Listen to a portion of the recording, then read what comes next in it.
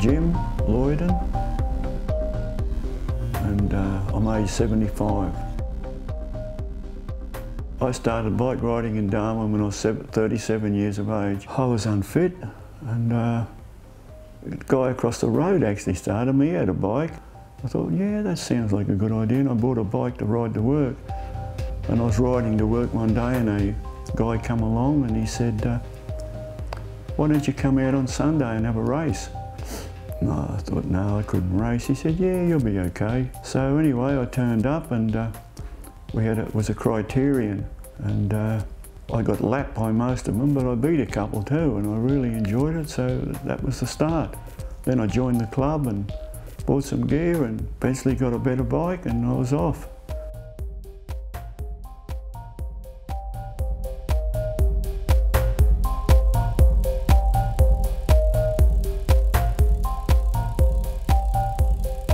It was a real buzz. Made me feel good because up till that point, my main activity was probably playing snooker and pool and drinking with mates and that.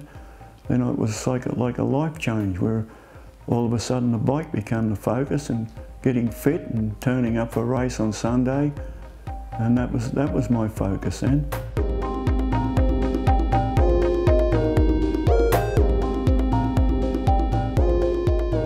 I could never run or swim much, and I got on a bike and I felt good on the bike, and I thought I was pretty good at it. At one stage I was averaging probably 400 a week, and on the odd occasion probably get a 500 in. I competed every week. Not every week, sometimes I'd have a break, but mostly in the old days we used to race till October, then we'd sort of stop and have a break, but as the years gone by now it seems to be racing every week. Not long after I started riding, I did the Catherine to Darwin. It was 300 miles. I was rode B grade and I finished right up near the top, and that was pretty much the highlight. I've been hit twice by cars. I've had bottles thrown at me, I've had pies thrown at me, I've been abused, I've been spat on, I've been run off the road. Yeah, I've had lots of problems with cars, but mostly, for what I'd have to say, 90% of car drivers are good. So in my, nearly 40 years of riding, I haven't had all that many incidents, I would say, but I've had some bad ones. I was with a group of guys, and there were some pedestrians on the side of the road, and I seen them and I was watching them, and they had their back to the road. They looked like they weren't going to step out, but when I was almost to reach them, they turned and stepped straight out in front of me, and there was riders beside me, and I really had nowhere to go. So I slammed on the brakes and trying to avoid them, and I crashed. I went flying through the air. I was sort of half unconscious, but an ambulance come and I went into the ambulance, and then I sort of lost consciousness. So I'm not sure what happened, but I got to the hospital, and then I had multiple fractures of 6 ribs and broken scapula, punctured lung, and a separated shoulder which needed to be operated on and put back together. And I spent 8 days in hospital, and then it was a slow recovery. I got operated on my shoulder, and slowly I couldn't wait to get back on the bike. And after it took me 3 months before I got back on the bike. And then even when I got back on the bike, it was a very slow recovery. My confidence was gone, and I had to slowly, I'm still kind of coming back from it. Even although it's almost 2 years, it's still, still don't think I've totally recovered as what I was. I'm still riding okay, but somehow I just haven't come back as good. I suppose the fact I'm 75 too doesn't help, but I just haven't been able to come back to the same level I was.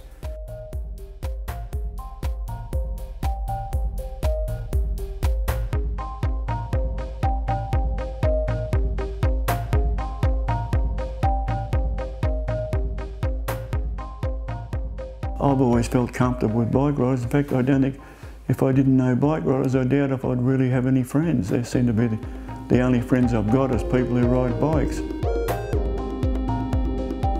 to keep riding and keep doing events and keep going absolutely as long as I can. Incredible for his age. He's got a lot of stamina. I can recall times when we've ridden about 125 k's in a day, and after 80 k's he's pulling me home. So he's very strong, even though he's 10 years older than I am. He's a piss poor rider, actually. No, he goes well. He goes very well for an old bloke. He does a lot longer rides than I do, and he's a lot fitter than I am these days. And like, he went out and did 98 yesterday. Well, I dream about doing that. My son Danny, after, I don't know, 30 odd years, he's decided to get back on the bike, and he's loving it too. So, and I feel good about that, because I've always wondered why I've never really inspired any of my family to ride a bike. But there it is, Danny's making a comeback. I think it is the future. I think it is the future. There'll be more and more people riding bikes. It's a cheap transport, it's a good transport, and it's a fast transport. And if the infrastructure's there, there'd be just literally thousands of people who'd ride their bikes to work. The only thing that stops people now is the roads, the danger, you know, the traffic. But eventually there will be bikeways, there will be better bikeways, and they'll separate them eventually, where bikes will be one area, cars another, and that'll be the future. It's a social thing. It's you ride together, but then you socialise, and you have a coffee and you have a talk, and that's all part of it. That's what makes it so good. It's not only the riding and the exercise, but the social aspect.